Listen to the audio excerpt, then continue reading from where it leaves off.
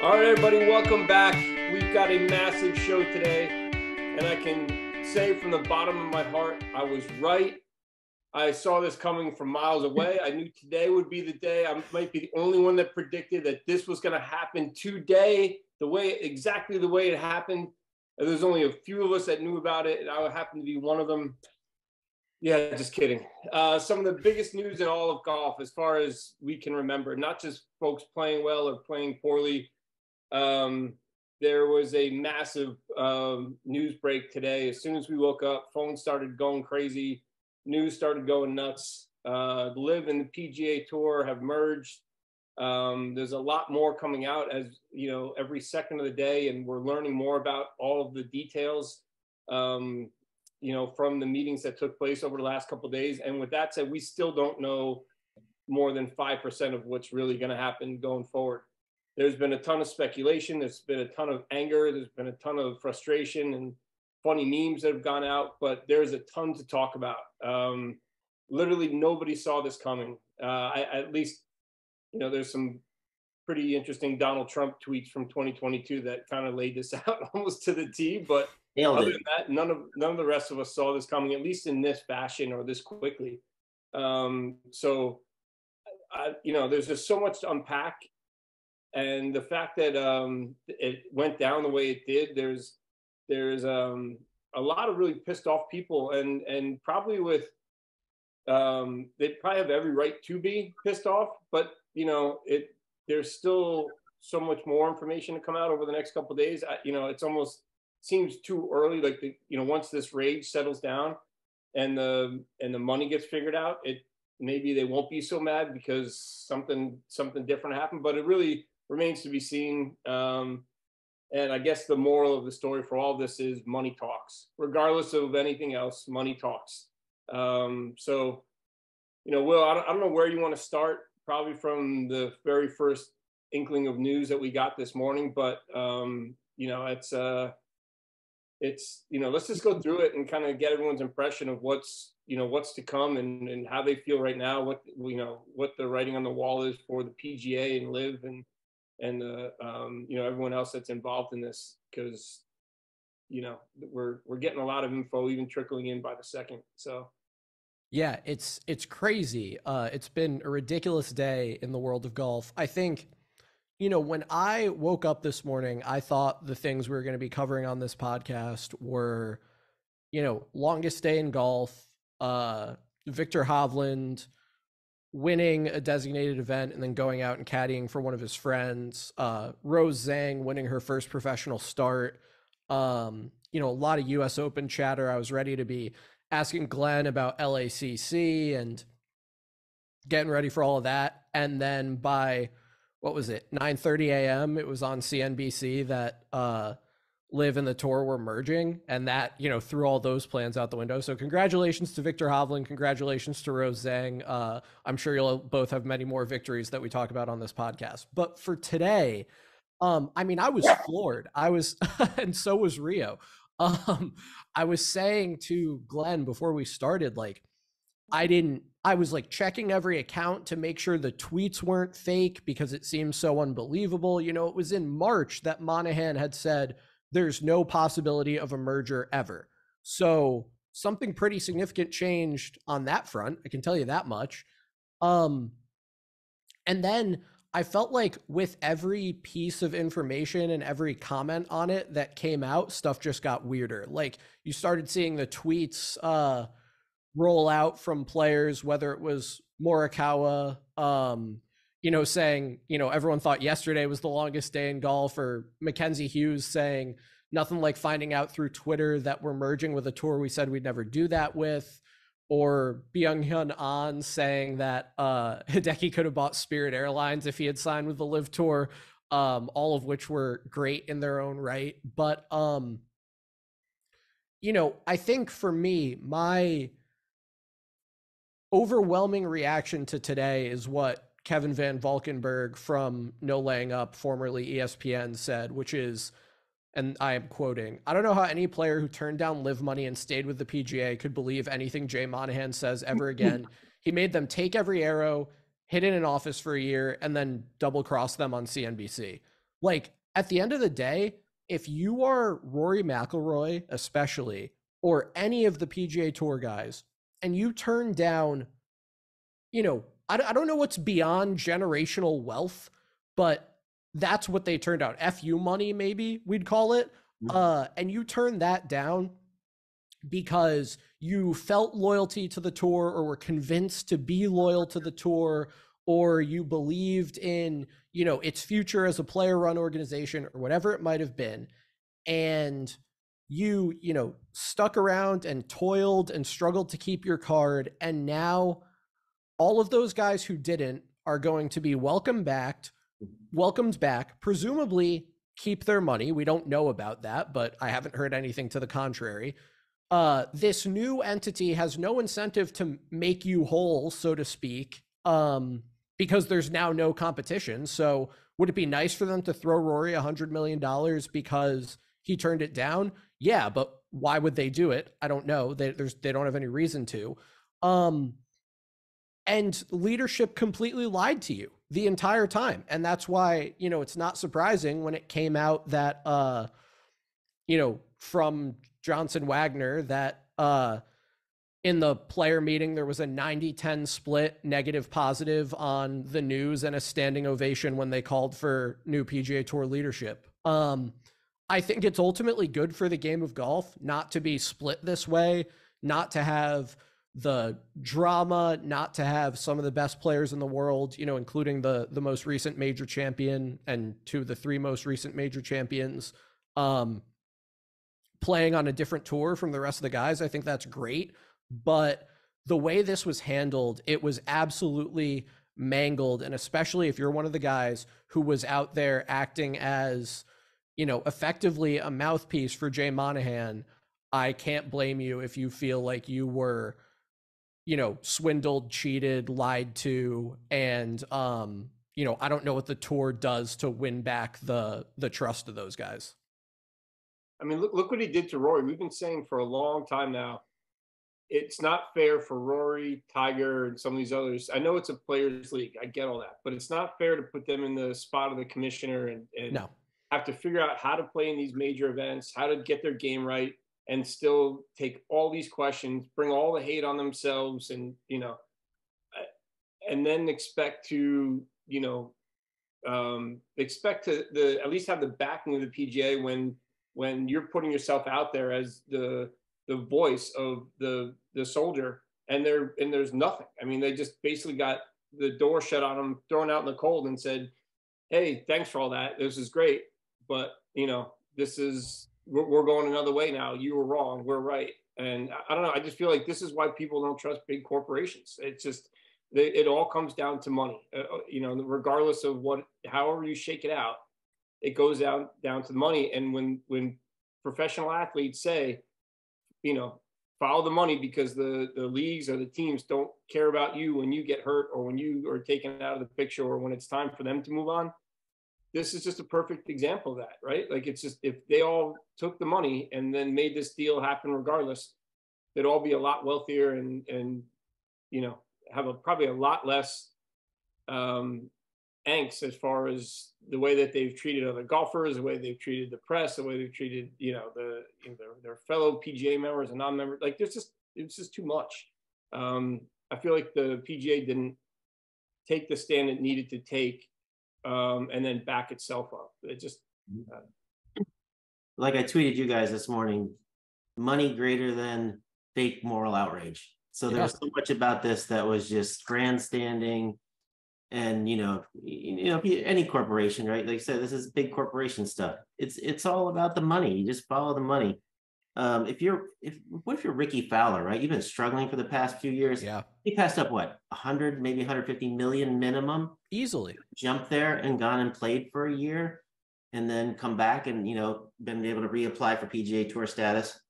It's just interesting. We don't know the genesis of this, but I still think the PGA Tour made a strategic mistake in not coming through on their promise with a strategic alliance with the DP World Tour.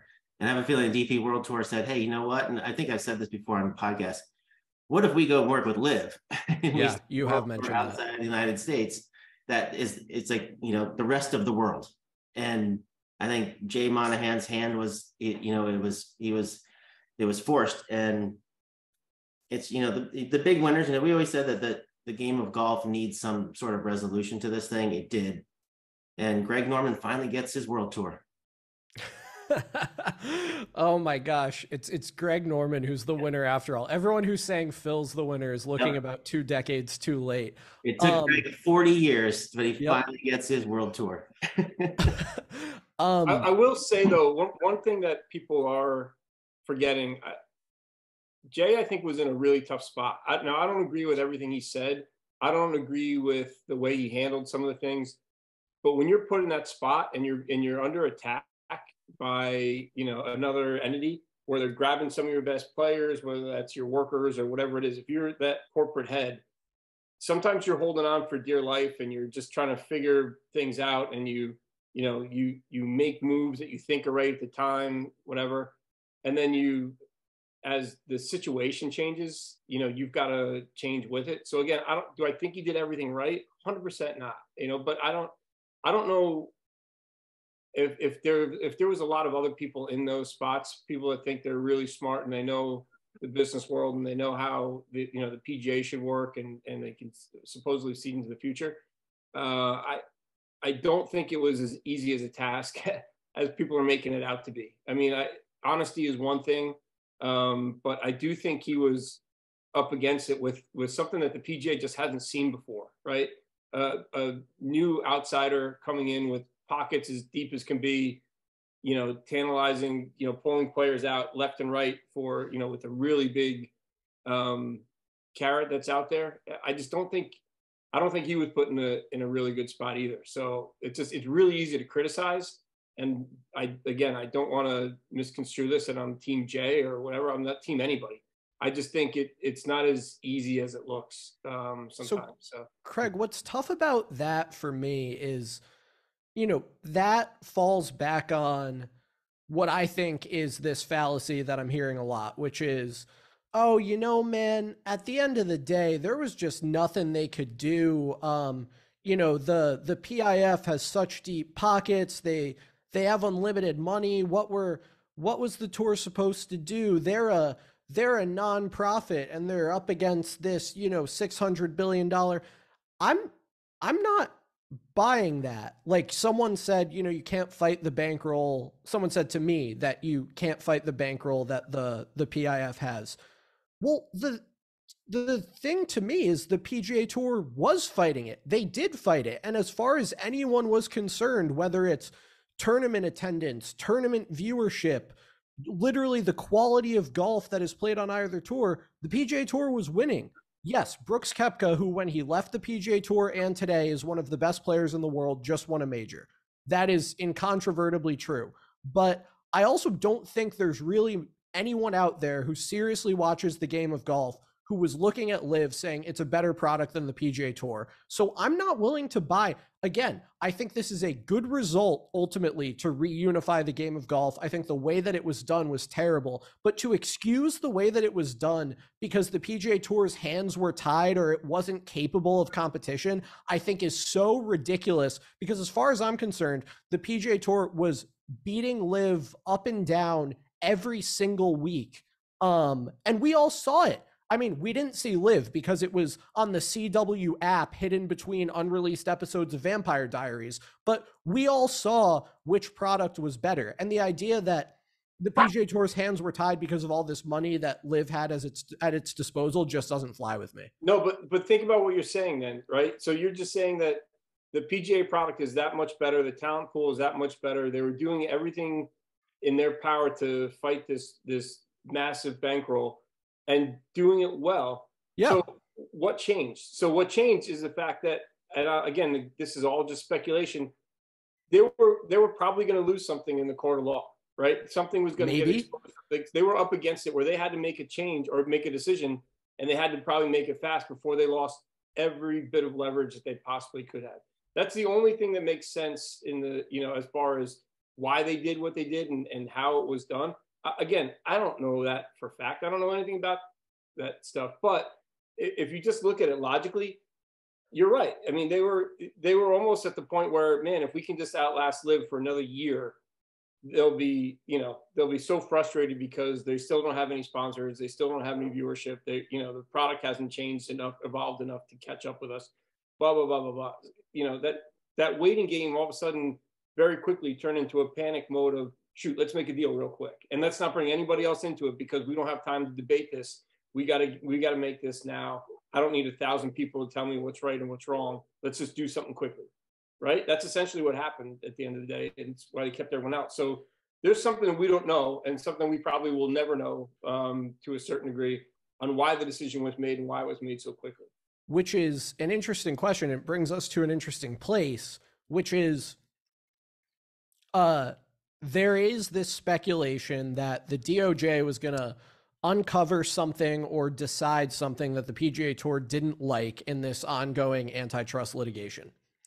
My question is, if you have two parties that want to merge that for the last year have both been contending that the other is acting anti-competitively and monopolistically, do we really expect that those parties are going to be allowed to merge? Like, one of the first texts I got this morning from a family friend was, holy crap, the old antitrust lawyer in me wonders whether this raises bigger antitrust issues than the ones that arose before.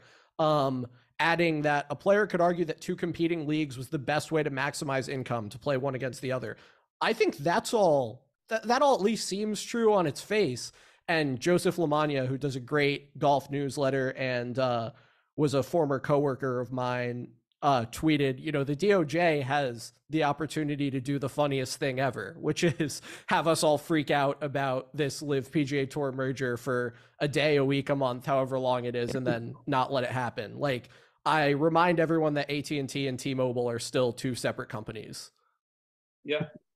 Yeah, you'd think that they'd have a little bit of insight before all this goes public, but there's really not, right? I mean, they can't have it for sure because that takes time.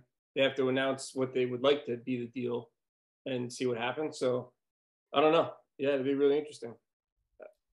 I just hope that Jay Monahan has stock in Sherwin-Williams because he has painted himself into so many corners over the year. I mean, he really, from the time when Phil said, you guys are sitting on so much money, and he said, no, that's a lie. And then, wow, a couple months later when Phil and the guys start to jump, hey, we found all this money. But I think you're hitting on it. There probably had to come because once you start a lawsuit and you get into discovery and those books are opened up, and who knows what both sides are hiding. Yeah. It couldn't be good, right? I mean, at the end of the day, no matter how you shake it out, it couldn't have been like, oh, this is stuff we want to share with the general public and all our players. Like, there's probably a lot of stuff in there. They're just like, yeah, this is going to look really bad. Let's end this now. Let's end all litigation against us, against each other, and let's just figure out how to move on very quickly and shake hands.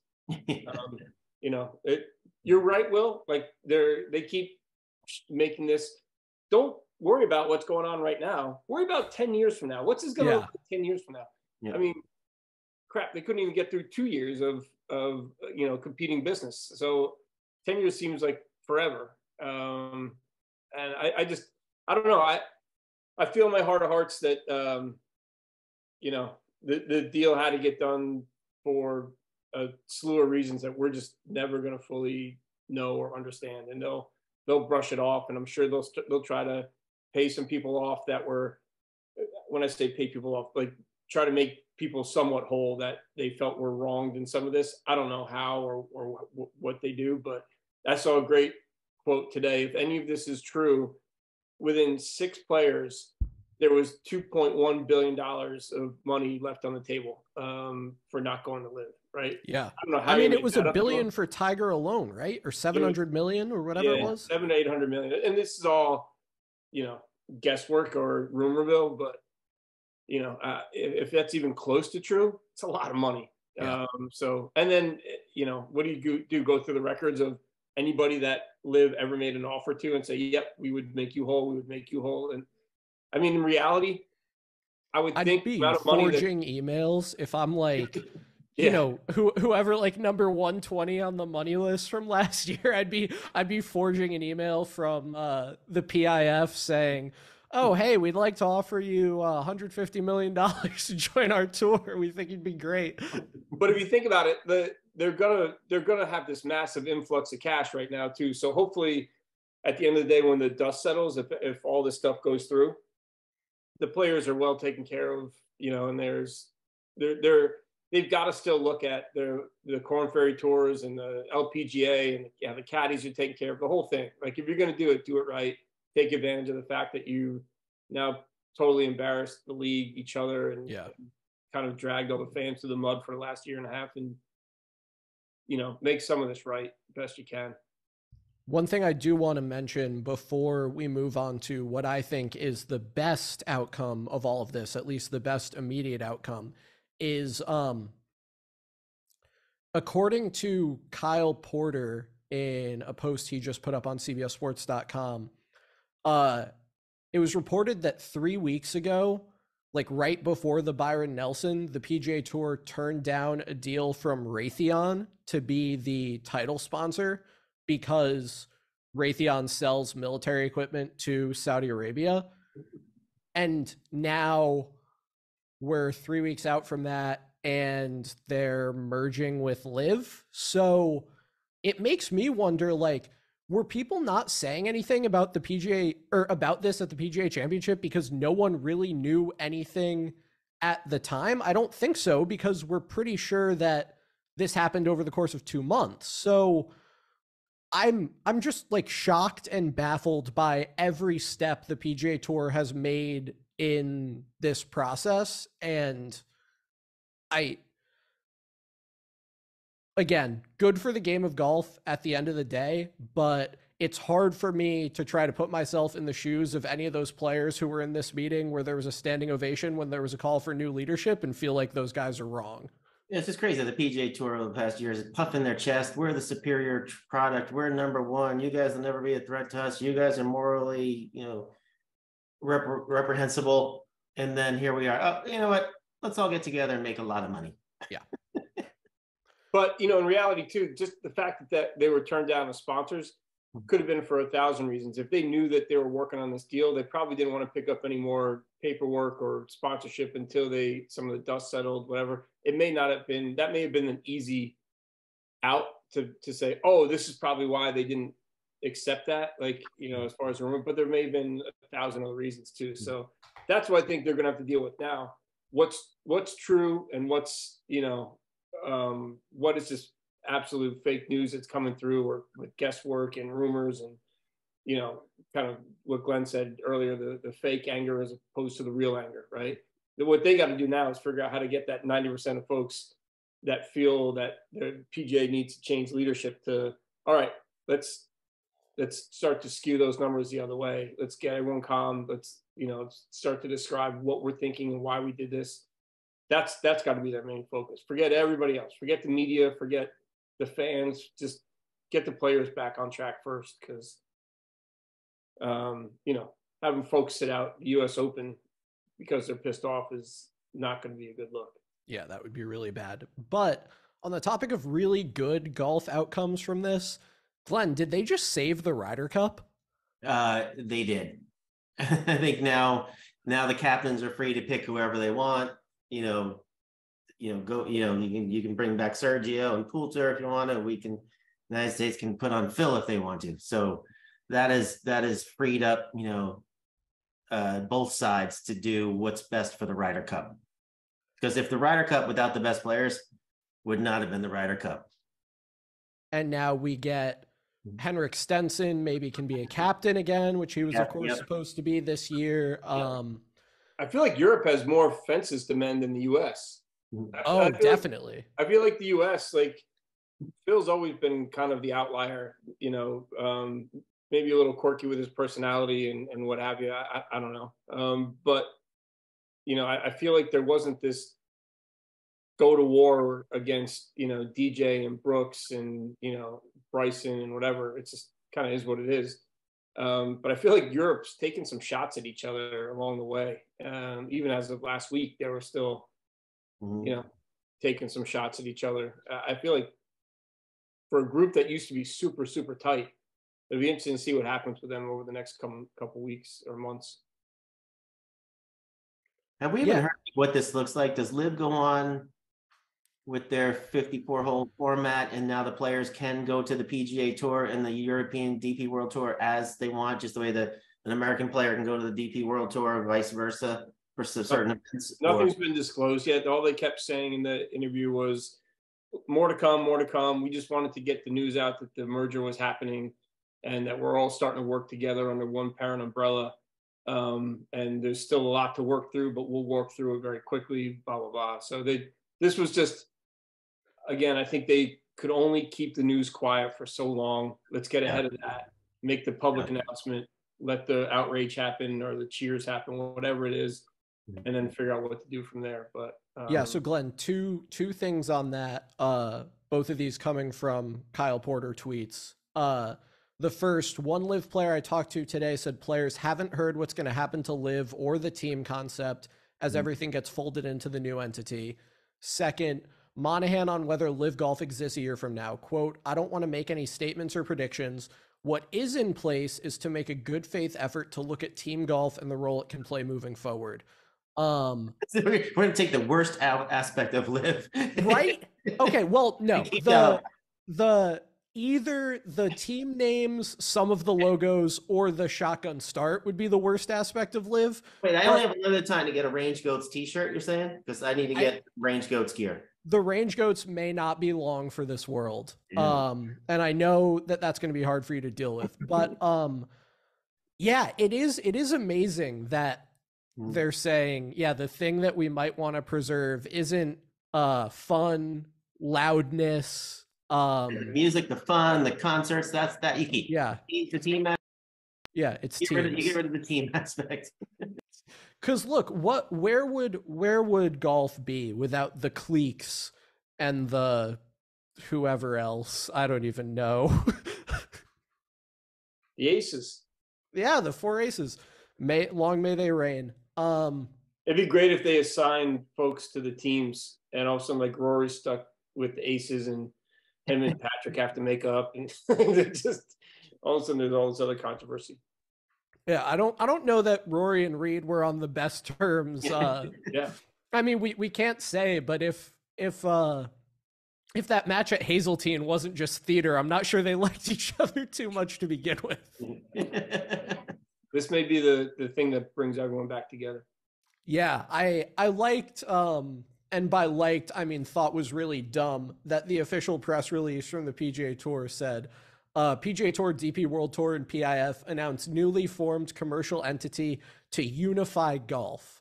Yeah, I'm sure that's what this is about. This is about unifying golf, because they're ridiculous. I mean, the whole thing is ridiculous. It's been ridiculous for the last year. LIV itself as an entity was ridiculous. The way the PGA Tour handled this is ridiculous.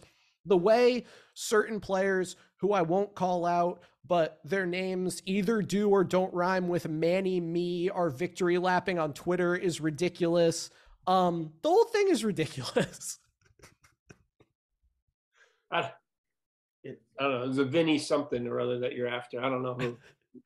No, look, at least I'm not going after Peter Uihlein or Chase Koepka again. But oh my gosh, Chase Koepka is going to get to apply for PGA Tour status. That's the easiest denied of all time.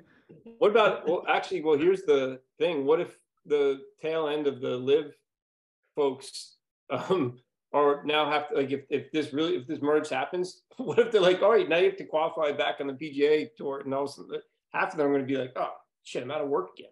Yeah, or think about on the other hand, the guys who got their PGA Tour status as a result of qualifiers leaving, who are now pushed back to the bubble. Like there's going to have to be, I think, a pretty serious interrogation of like the ways to retain status, because we're going to have just these big questions of like, okay, I don't know, pick a random LIV golfer. It could even be, not Brooks or Cam because they just won majors, but like Dustin Johnson. I think everyone agrees Dustin Johnson ought to have a PGA Tour card when he reapplies. I don't know what the objective standard by which he will get that will be, and who else that would let onto the tour, and who it would push out. Like, there's going to be a big question, and maybe it's just arbitrary. Maybe there's like a 5-player board, and they say like, yeah, this guy feels like a PGA Tour player and this guy doesn't. Like, I have no idea how they're going to handle that, but there are inevitably going to be some people who are screwed over, some people who are mad. It's going to be weird. I mean, look, this strictly could just come back down to the world rankings, right? We're going to keep let you do what you do. We're going to let, PGA, keep on doing what they're doing with elevated events and everything else. But we're going to get a ranking system now under this umbrella company that's going to make sure everyone's paid fair, and the world rankings are done in a systematic way where we make sure we get the best players to come to the majors, and they're eligible for everything else that they want to do. I don't know. What would be interesting, though, is LIV should not then be allowed to take, start throwing money back at other players to get away from the PGA events to go on LIV. I don't know. It's just so weird. You almost have to say, hey, we're coming together. LIV goes away altogether. Like, just bring everybody back home, figure it out. I don't know how the two can live. But I don't know how they can coexist. To put it that way. So it's just weird.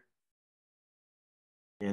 What do you think? LIV has to go away and Jay Monahan has to go away? Each side loses something? Yes. That's part of the negotiation. To regain some legitimacy. Yeah. Yeah, I think what we need is no more cliques. I think range goats can stay and 4 aces can stay, but no more cliques. No more LIV the entity, but if the teams want to stick around just as like little like 3 guys with a group chat or whatever, they can do that.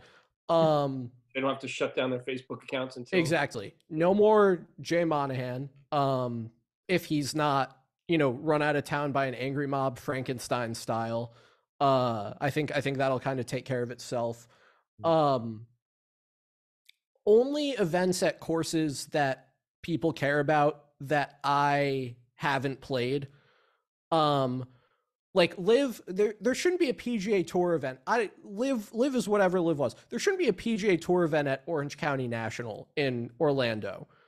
Like there just should be. Orange County National is a phenomenal course. I know they play college tournament theirs. I know they play, Florida Golf Association tournaments there. It's a solid course. It's not a course that like the top 10 players in the world have. You are an elitist snob. The golf is a game of the people, Will. Golf is a game of the people. The people who play it professionally are not the people. So say in a month, all this kind of washes out, and the way that it's structured is super beneficial to the players, right? Regardless of where the money's coming from, regardless of what was said in the past and whatever, but going forward, say the way that they figure it out makes it so the players feel like they've been made whole. Everyone's loves the idea, whatever. Do you see a world where Jay keeps his position? I mean, and if he's the one that's a driving force to that? I'm skeptical that he's going to be around long enough to decide what the go forward or to influence what the go forward model looks like. Like I think we should be very skeptical of like how what the players are going to let him do moving forward. Like whatever impeachment procedures exist, I would imagine are in place right now. Yeah, the players are mad, right? The fans that support the PGA Tour over LIV are mad.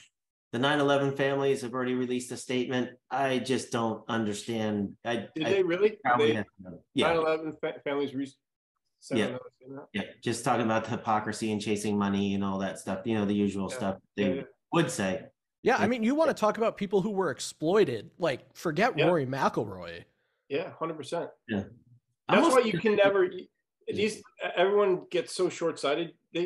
People shouldn't be bringing that kind of stuff into any of business, right, or sports or whatever. I feel like that never ends well for anybody. Not that the folks from the families of 9/11 can't write what they want and they can feel, but like a sports entity or a business entity shouldn't take sides unless it's wholeheartedly kind of exactly what they. But don't use that as a veil to get to where you want to go ever. I mean, it just hits too many nerves. It's just not the right thing. It's just no way that ends well for you ever. So. Yeah, it's completely ridiculous. And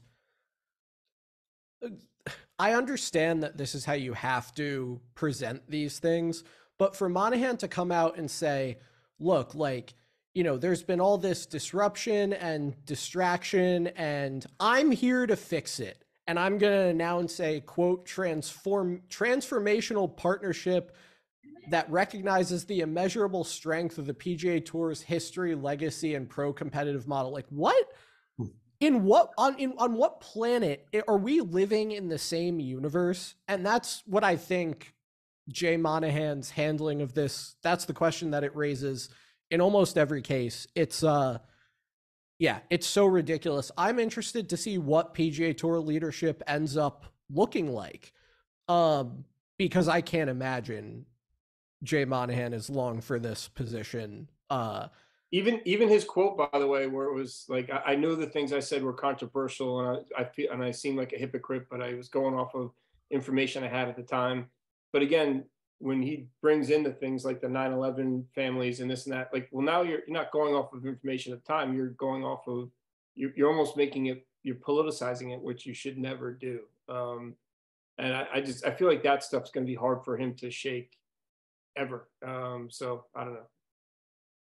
It's going to be an interesting couple months, to say the least. Yeah. A lot of pissed off people. The moral outrage is never going to stand up to scrutiny.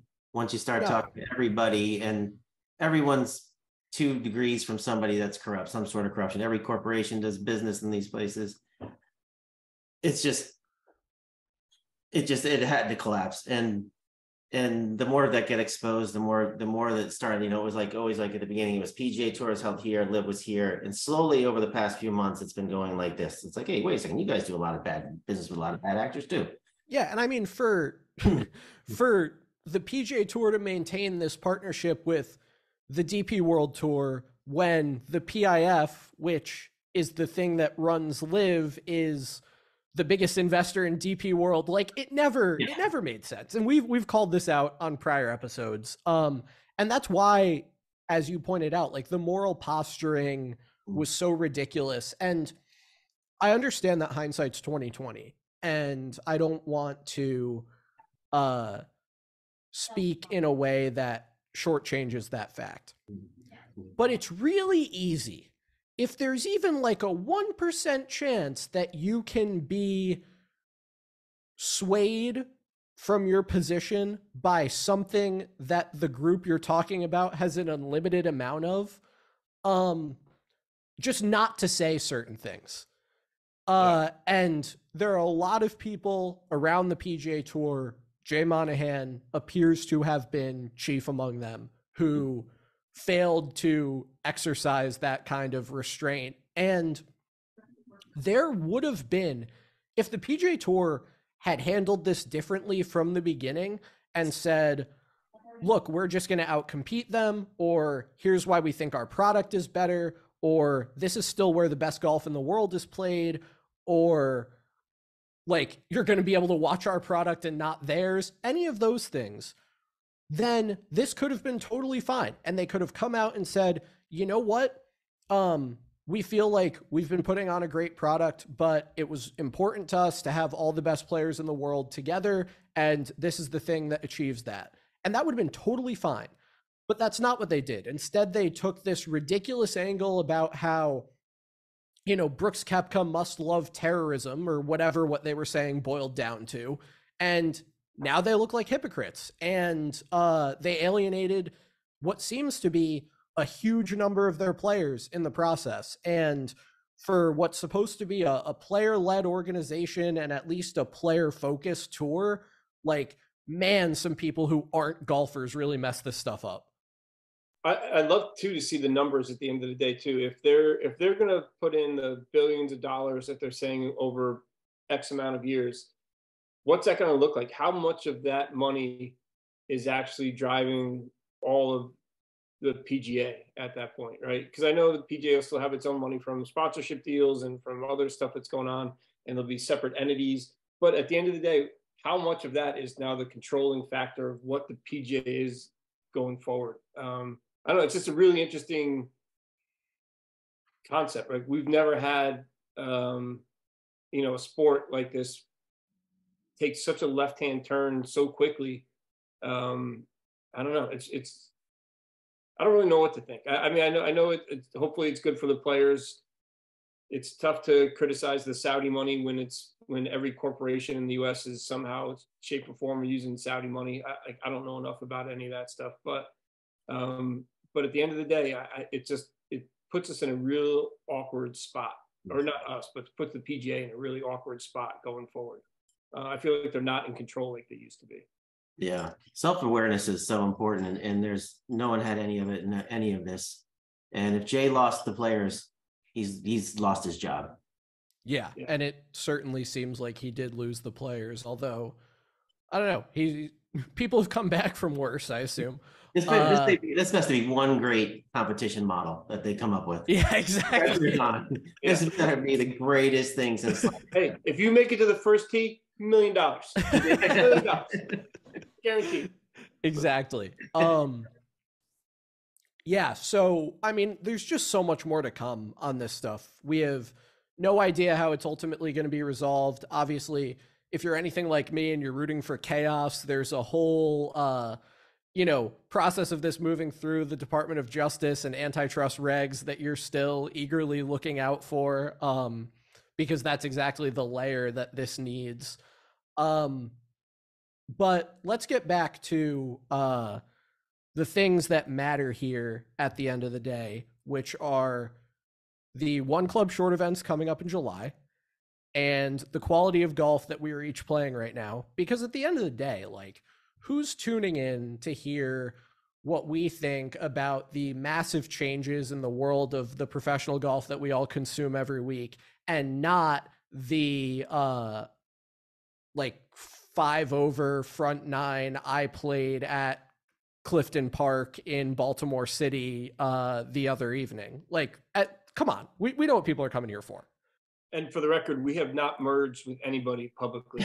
There's been a lot of speculation about us, especially with the local deli down the street. We have not merged with them or any other entity, and that may change at any given moment, but I will not tell Glenn and Will about it till it's done.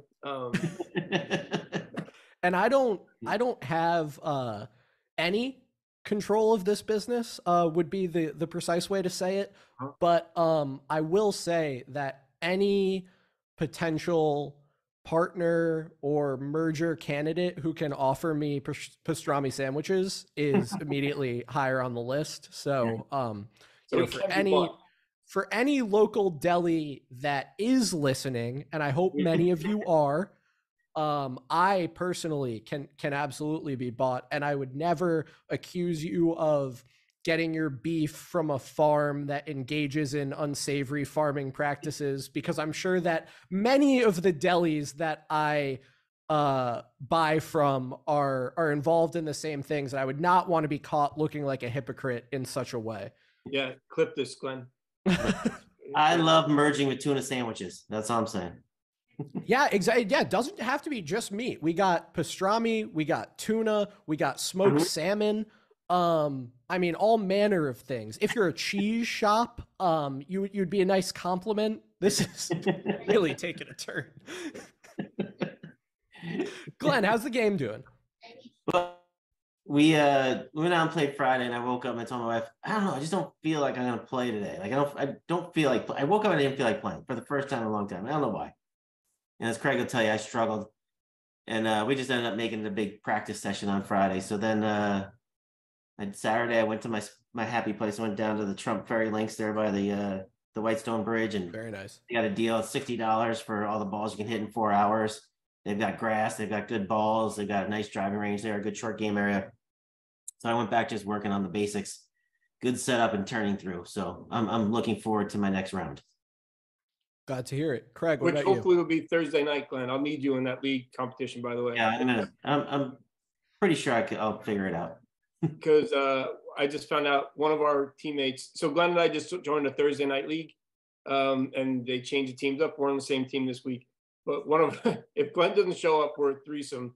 And one of the other players just came off shoulder surgery, so he's basically swinging with one arm. That's good. That's good. And it's me and Kevin against the world. So yeah, I'm gonna need you, buddy. All right, I'll be there. Good luck. Good luck. I'm headed down the shore, as the New Jerseyans say, this Which weekend. Is north of you? Which Yeah, is north of me. Up the shore. So I'm headed up the shore, but I don't think that is a phrase that exists. That shirt never made it. Exactly. Yeah. Playing on Saturday and Sunday this weekend. Where are you playing? Tavistock Country Club outside Philly and Union League National down in Avalon. So excited about it. Shout out to my friends Ryan and Rafa, whom I'll be playing with. Thanks Ryan for the invite. And I'm coming off 3 birdies and 15 holes the other day. So that's 3 more birdies than I expected to make. The greens were rolling at about a 4.5, so I don't think it'll quite translate, but 2 of them were tapping, so I think those do translate. We'll see how it goes. I my expectations are low, so it would be hard for me to disappoint myself. Yeah, you should never. I say you should never be disappointed. I almost punched a hole through my cart the other day on the second hole because I hit such a horrible shot. So it's frustrations are real, man. I get it. I'll also say, so I had only played 2 rounds before this round I played on Sunday. I had only played 2 rounds since Christmas. And the one I played around Christmas, I was in North Palm Beach, Florida, and I was in the left rough, and I toe shanked a ball that hit my dad in the head, which was not good. Happy holidays. And then in the next round that I played, I was in North Palm Beach, Florida, again on the 13th hole of the golf course I was playing, different golf course, toe shanked a ball, hit a guy in the knee. So people should stand.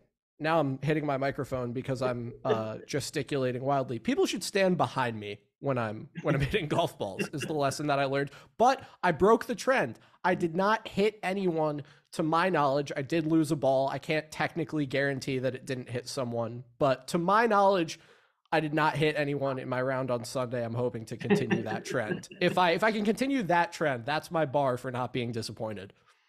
I played at a place the other day in Jersey, Essex Country Club, beautiful course. And it was it was tough. It was windy, and they were layered, tiered greens all over the place. So it was really a hard course. But they had one hole where if you're not paying attention, there's cars that come in and out, but it's blind. So right from the tee box, you've got about 75 yards and cars coming up the driveway into the club, and you don't see them coming. So if there's not a caddy there to tell you to go ahead and swing or not, like people are getting, I would imagine people get, cars got to get drilled with these, drives coming off the tee box. I was shocked. Thank God the guy was there, because I don't think there was like even a stop sign to get cars to slow down. So they're going through, you don't see them. I don't know. I know there's a lot of courses that have something like that, but that was one of the first ones that I've ever had to hit. It's nerve wracking. Like you almost like want to just get up and get over with and move on. Just, I can't pay a new car. That's terrifying. I might just skip that hole. Yeah, me too. I hit quickly, and it's perfect. Just over the road. Let's just go. Was that Essex County Country Club? Yeah. Yeah, that's a good spot. It's a beautiful course, and it's hard. I mean, it kicked the crap out of me. But man, the course itself is awesome. Yeah. So like Mid-Am there years ago when I was still competing seriously, and that place always blew me away. Yeah. There were spots that they had pins. There's some greens that you go to, and especially if you haven't played there before, you look at it, you're like, man, I don't know how I would get it to a spot where I feel comfortable on this green, because it's like 2 tiers. Pins are in spots where you feel like if you hit it too far, you're off the face of the earth. And there was a bunch that were like that. Almost like the greenskeeper just screwing with you that day. I feel like he was screwing with us all day. Like everything. And the best part was I asked the caddy at one point, I'm like, hey, so it's 150 yards. What do you think? Should I be long or short? And he's like, I don't know. I'm like, awesome. Great. I'll figure it out. I got it from here. Last thing I have is I was at the graduation of the Hotchkiss School in Lakeville, Connecticut on Friday for my cousin's graduation. And we're driving onto the campus. And I'm like, man, this place is beautiful. Then I'm like, that's a golf hole. Come to find out, 9-hole golf course on that campus. Again, a high school. This 9-hole golf course on this campus, designed by Seth Rayner. Like I haven't played a Seth Rayner course in my life. And here are these kids just hanging out in a high school, going out of their dorm at 6:30 at night to play the 7th hole. Just ridiculous. Amazing. Gotta love it. Gotta love it. All right, Craig, remind us dates, courses, where can we sign up? What should we be looking out for before we wrap up here? So the 3 that are getting the most action right now are kind of back to back to back. So if you have any interest in, we've got July 17th, we've got Bellport in Long Island. July 31st, we've got Edgewood Country Club in New Jersey. And then August 14th, we've got Rock Rim in Stamford, Connecticut. All phenomenal golf courses, but they're filling up really fast. So, and they're back to back to back. So don't think you're going to get ahead of it. And what seems like it's far away, it's really not going to be. So they're all probably going to be sold out in the next, I would think, a couple of weeks, hopefully. So, get in there, start getting your registrations in, reach out to us if you got any issues on the website. There's an email information if you got questions or concerns. We hope to see you all soon. Looking forward to it. Can't wait. So as always, people can find all that information at oneclubshort.com. Dates, courses, registration, membership. We're very active on Instagram, where you can find us. We are at oneclubshort. On Twitter, we are at oneclubshort and the number 1. Normally, as I've mentioned, a place for me to melt down whenever Jordan Spieth is in contention in tournaments. Lately, a place for me to speculate wildly about antitrust law, which is not something I know anything about. So do not take me as a source and authority. I'm just a guy who's literate. That's about it. Our podcast is available wherever you get your podcasts, with the added bonus of video if you are listening on Spotify. And if you hate podcast apps entirely and demand video, you can catch us on our YouTube channel, where we're at One Club Short Pod. So that wraps it up in what I think is the craziest day in golf in an awfully long time. And we'll do this again, same time, same place next week. Until then, thanks everyone for listening. See ya.